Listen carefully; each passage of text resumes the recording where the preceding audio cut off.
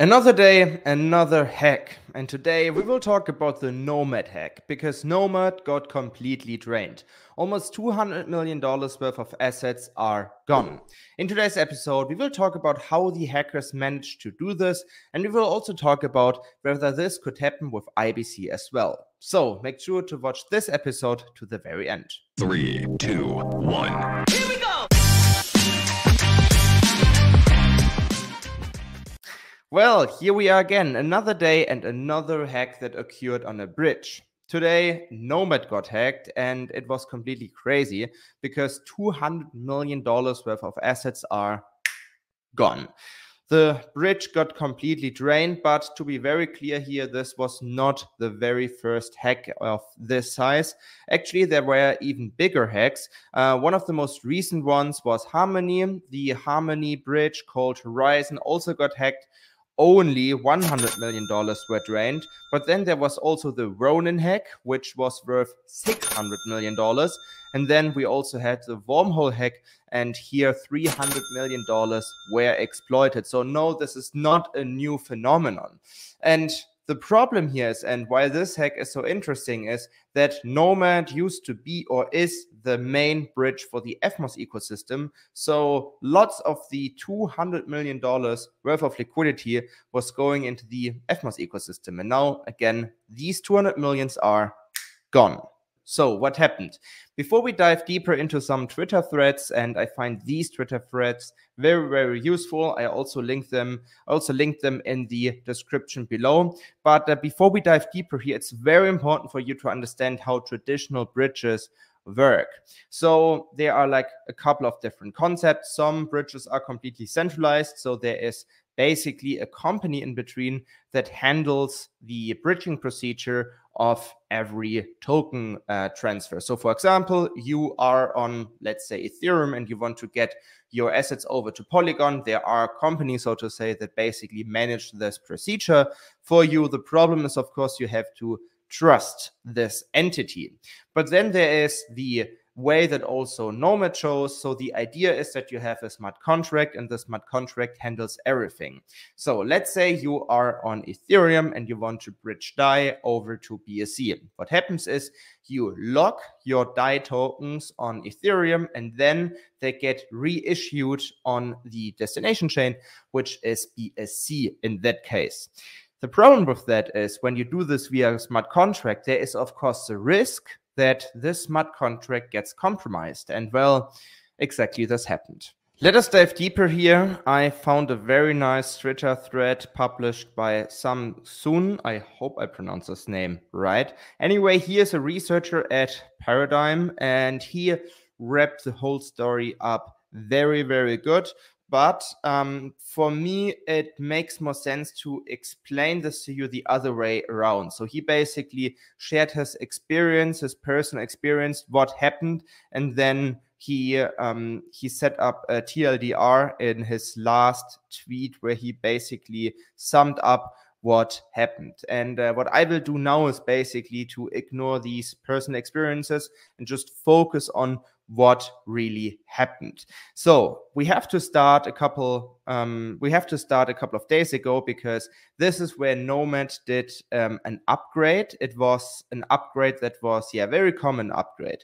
Nothing really serious. Let me find the tweet here. Here it is. It turns out that during a routine upgrade, the Nomad team initialized the trusted root to be 0x00. To be clear, using zero values as initialization values is common practice. Before we move forward here, let us bring everything together. So Nomad did a routine upgrade, and within this routine upgrade, they initialized a trusted root to be 0x00. And now we have to understand what an initialization is actually all about. An initialization is a very common practice in computer science. It is a completely common keyword for determine the value of an object or of a variable. So if you do programming, you basically set values for certain objects or variables. And the thing is, here the Nomad team initialized the value for a trusted root to be 0x00.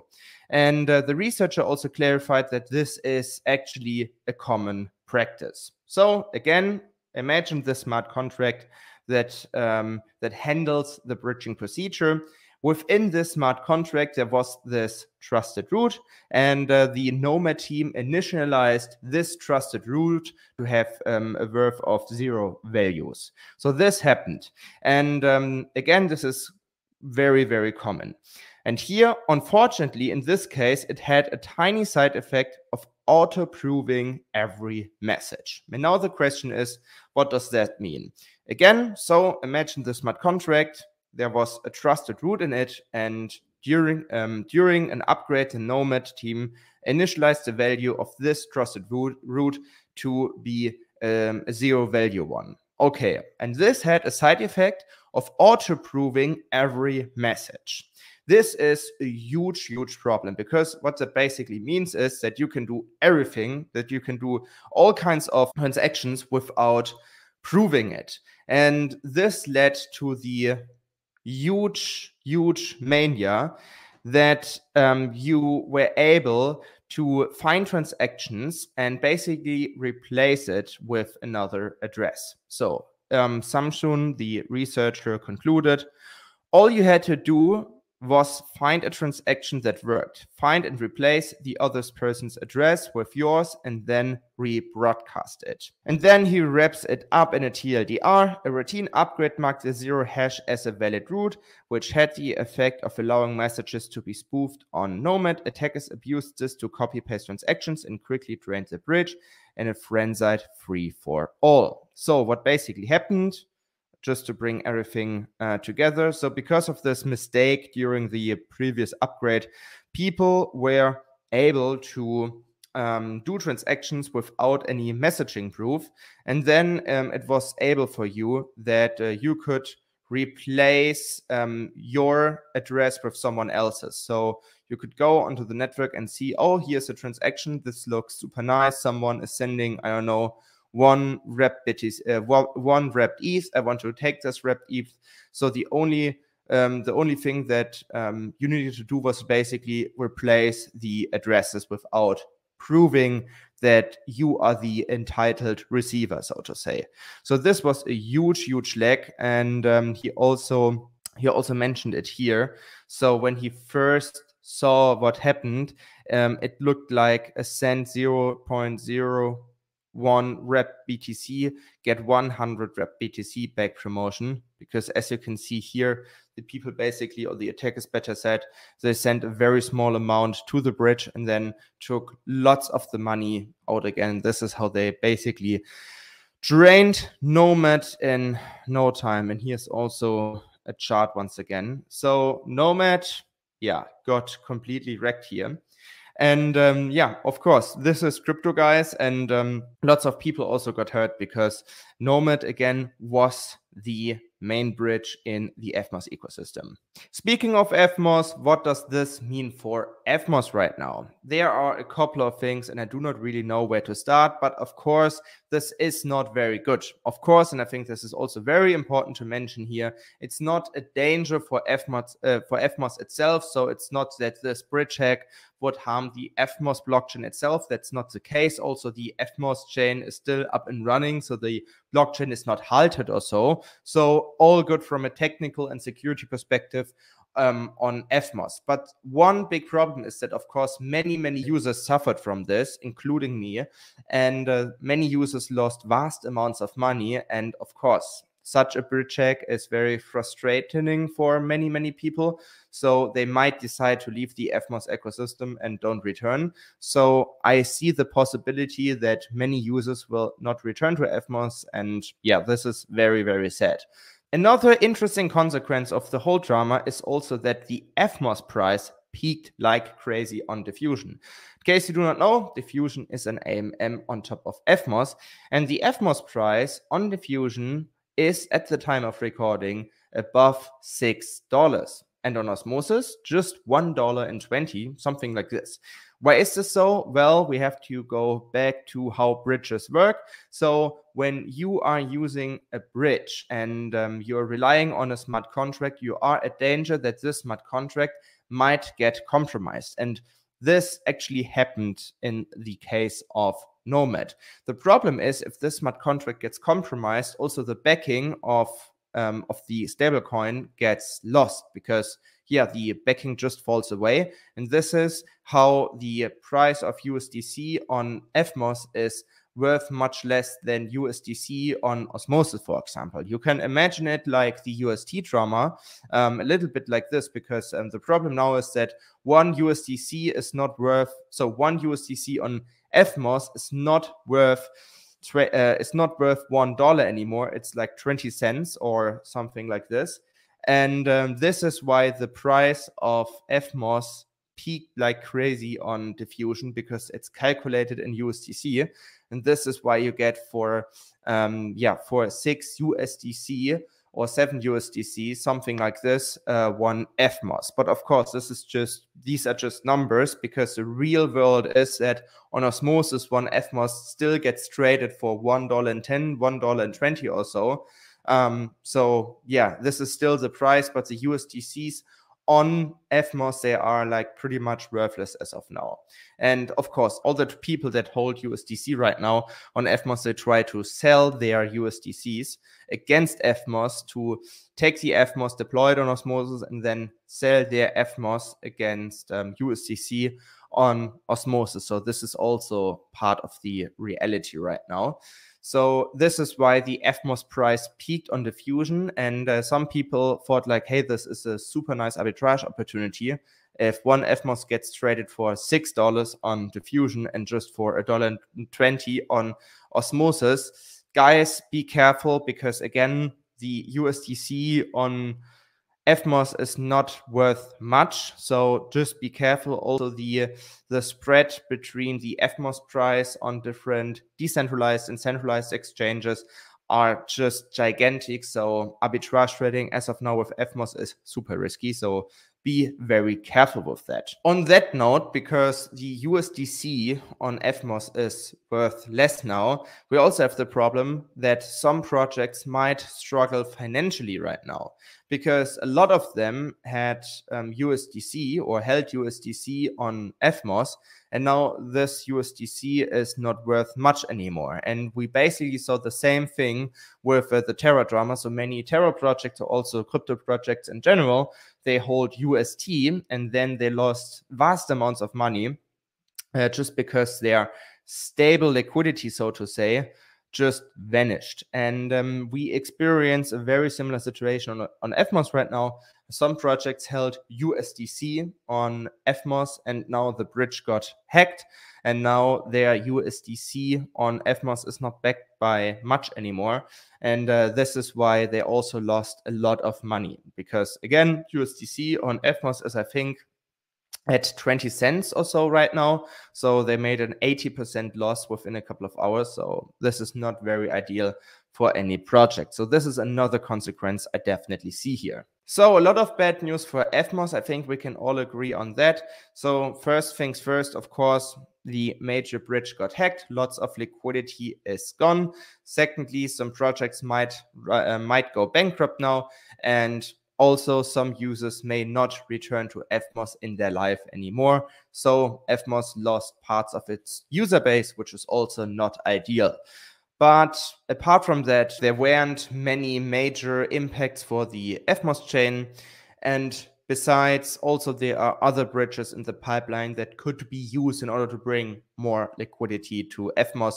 So it's not the end of the world for Evmos, but of course it's not a super ideal situation as of now. But now I also want to dive deeper into what it means for IBC, because of course many people came and said, hey, this is why we desperately need IBC, because again, one big bridge got hacked after the Harmony drama and also after the Ronin drama. So there were a lot of bridges that got hacked in the past already, and IBC is battle proven. And then I've seen this very interesting thread by Tyborg. Huge shout out to Tyborg. Looking forward to see you in Medellin, by the way. And he wrote a thread about whether this would somehow work for IBC. So if a hack would also work on IBC. I think the key takeaway here is never say never. So theoretically, you could hack everything. But I think for me, the key takeaway from this thread is that it's very, very unlikely. But let us have a closer look at it. So first of all, he gave us some background knowledge about IBC, which is super important. So what basically happens when you bridge your assets via IBC, you lock your assets on one source chain, and then you get a receipt for that, and this receipt get picked up by a relayer, and the relayer basically gives this receipt to a destination chain. The destination chain verifies the receipt, and then the destination chain remints your assets, so to say. So there is no smart contract involved. There is no centralized company that that does anything. So this is very important to know. So the attack surface for IBC is a little bit smaller. And then he mentioned something that many people do not know, is that the address holding the assets on the source chain is called the escrow wallet, and he also wrote a thread about it. So the important aspect about this escrow wallet is that it basically holds the assets on the source chain. So now the question is, what happens if I would, take advantage, or if I would compromise this escrow address? What would happen then? Is this a problem? Tyborg says, not really, because escrow addresses are controlled by the IBC Go module, and the IBC Go module has been audited by Informal Systems multiple times. And this also got implemented by 49 Cosmos chains. So IBC is generally much safer compared to the common bridging technology, because there is no smart contract involved, and you cannot just compromise an escrow address, because this is controlled by the IBC Go module. So there are it's for a hacker, it would be like much more complex to attack IBC in some sense. Of course, never say never. But yeah, also one thing that Tyborg mentioned, and I think this is a very big key takeaway here. While a software bug is always possible, the fact that 50 sovereign chains are already using the Cosmos stack means that hundreds of devs should have their eyes on the SDK changes. So the key takeaway is also, the more this Cosmos narrative, the more the IBC and the Cosmos SDK gets adopted in the crypto industry, the safer also IBC and the Cosmos SDK becomes, because if something changes, if someone spots an attack on this bridge, or this bridging technology, better said, then this will be recognized in no time. So because more eyes are on that. So this is a pretty interesting takeaway, because as of now, IBC has been battle proven. IBC has proven that it is, as of now, the safest bridging technology. And the more IBC gets expanded and adopted, the safer it will become. So I'm not worried about IBC. On the contrary, I'm even more bullish on the Cosmos IBC.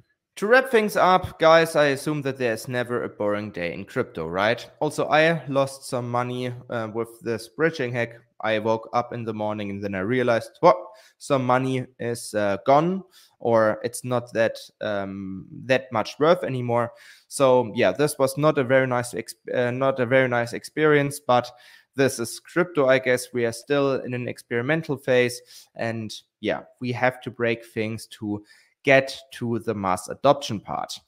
But yes, of course, for Evmos, this isn't great news at all. I believe many users will leave the Evmos ecosystem just because they do not want to have to do anything anymore with things like this. I mean, now again, we saw a drama where people lost vast amounts of money. And then we also have the other aspect that many projects will struggle to survive now, because they had lots of stable coins on Evmos, I assume. So this could also be a short-term impact that could harm the Evmos ecosystem in a very, very short period of time. But all in all, there are multiple bridging technologies for Evmos to take advantage of. And besides, I mentioned it, the blockchain is still up and running at Evmos. Evmos is safe, so I'm not worried about Evmos. It's just, yeah, not a very pleasant situation right now. And I think the next couple of weeks and months won't be the nicest ones in the very young history of Evmos. On the other hand, we saw once again how safe and good IBC is. We also saw some comparisons whether this would be possible with IBC as well. And yes, in a nutshell, no, it would be much more difficult. IBC is way more advanced than most of these bridging technologies. So in fact, here is another reason to be bullish on IBC. But of course, no financial advice. But now, guys, let me know what you think of the hack. Were you affected? Comment in the comment section below. And also stay tuned for Thursday, where I will host a live stream with Skip Protocol. We will once again talk about IBC. Again, thanks for watching, and I'll see you on Thursday.